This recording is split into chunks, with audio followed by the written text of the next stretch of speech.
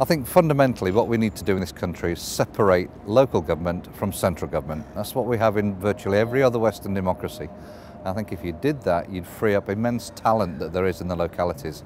At the moment, we're micromanaged by Whitehall, we're told what to do by government ministers, and while they should have rights to do certain things at national level, it just doesn't work anywhere else in the world. We let our local government, our locally elected people, get on and run their own places, and I think it'd be done more sensitively, and I think we'd get a lot more value for money out of the precious pounds that local taxpayers pay into the pot.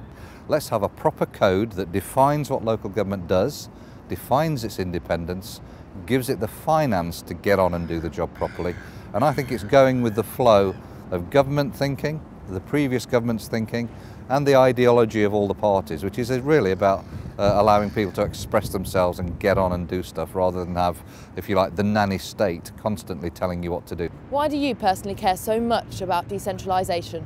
My city of Nottingham knows way better where to invest in small industrial units or in a job creation scheme or incentivising industry to come to our city.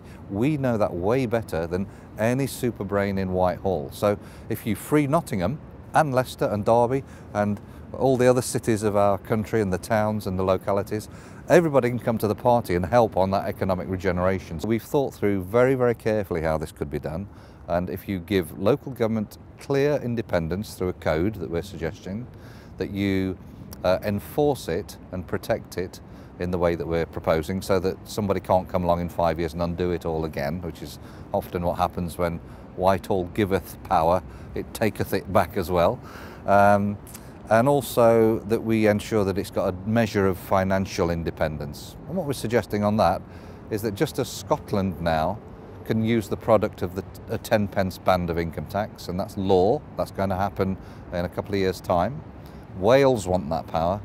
What's in the water that means that England can't have a similar power and use it just as sensibly to promote the interests of people in England and in the localities? What do you hope to see following this report?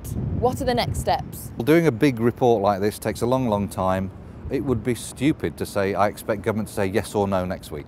What I want to do is engage government, engage with the Secretary of State at local communities, Department of Local Government and Communities, engage with the Deputy Prime Minister, who's very interested in this, with the Treasury, and say, okay, how do we take this forward? Let's sit down and figure out how would we really make this work? Take your policies that one step further towards independence for local governments, maybe many, many years' time, but to get to a position where in England, local government has the same rights as you expect in France, Germany, America, and virtually every other democratic society, which is local government can stand up for local people and isn't the creature of central government.